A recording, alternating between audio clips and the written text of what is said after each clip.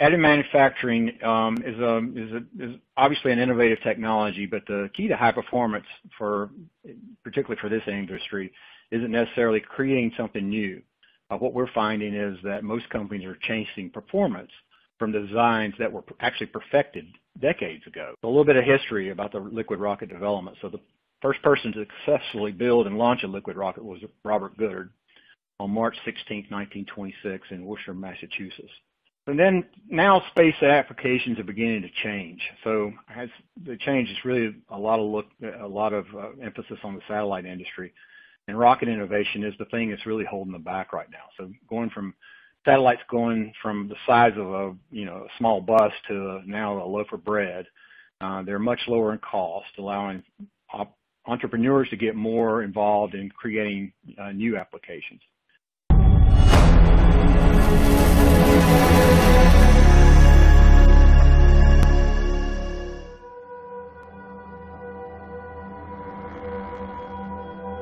Launcher is a team right now on a 10-year journey to send small satellite to orbit.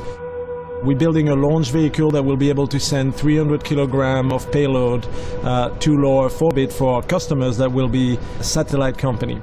Pretty much most of what's inside the container, which we'll look at, is the test stand. In the test stand, you can think of it as a deconstructed rocket. The biggest difficulty in launching an orbital vehicle is building the actual engine. So let's look at the front. This is our 3D printed 500-pound force liquid oxygen RP1 rocket engine. We have 57 cooling channel, and the kerosene actually comes here, goes through small 1 millimeter cross-section channel through the metal, and then comes back out there before getting into the injector. Traditionally, manufacturing this type of part requires millions of dollars of investments in custom machines to braze them together and to basically fabricate them. Now with 3D printing, you can now print the chamber and the nozzle in the throat as a single part. It's never been that easy thanks to this advancement. My name is Greg Hayes. I'm the Director of Applications and Consulting at EOS North America. And what we did with Launcher, which I think is really interesting, is we helped them as a small team think about how to design their component so that it can be produced additively, so that they can get the features that they want in a reliable way from our technology. We worked with them doing design changes. They came down to Pflugerville and we did a Design for AM workshop, taught them to design rules, and then built the first couple sets for them. EOS built the initial parts as a benchmark. They handed it over to us as the contract manufacturer, able to take these parts to print and actually deliver working production parts. New Lab, together with EOS, is allowing entrepreneurs like us to get involved, raising millions of dollars, not yet tens of millions of dollars, to get going.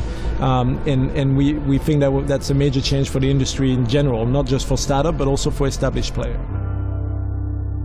So today we'll be doing 15 seconds, and eventually we'll get to about 2 minutes of constant runtime.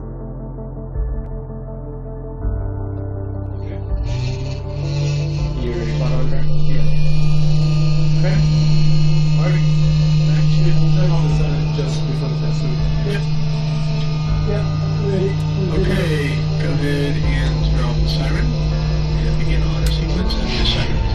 Okay, starting out the sequence. 3, 2, 1, starting out the sequence. T-minus 10, 9, 8, 7, 6, 5, 4, 3, 2, 1.